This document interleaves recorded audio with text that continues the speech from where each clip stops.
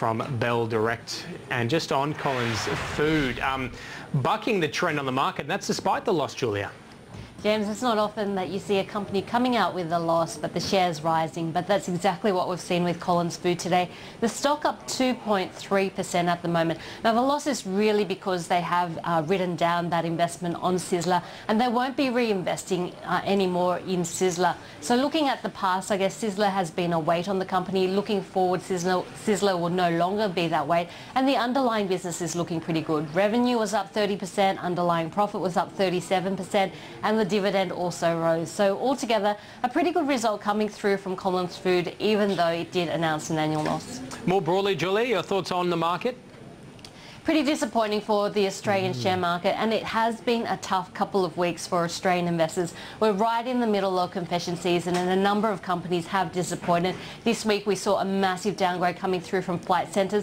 So I think some of those jitters remaining, and of course it's all about Greece at the moment. Greece and its creditors. There's a 30th of June deadline for a 1.5 billion euro payment to the IMF, and also they need an extension to the bailout by that date as well, or they could lose about 18 billion euros worth of funding. Now they really need to come to a resolution in the next 24 hours to get these reforms through Parliament, as Germany is demanding. So Greece is the big unknown at the moment, and the market is watching developments very carefully. Unfortunately, it's had a negative impact on our market. Every single sector is trading lower.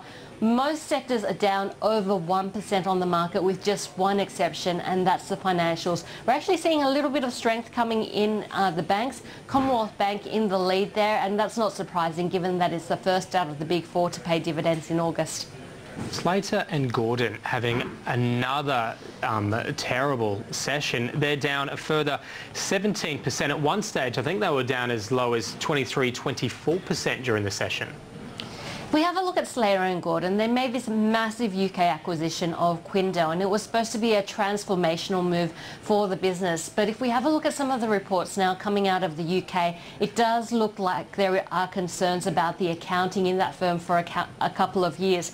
So a potential accounting scandal to engulf Quindel is not a good move for Slater & Gordon, especially so early in the piece and so soon after it has made that takeover of the company. So Slater & Gordon shares absolutely plummeting today. The shares, I think, down 17% at the moment. Yeah, worth noting, Slater & Gordon, in an update to the market, has said that it is confident that it has no liability in relation to the ongoing investigations relating to Quindel.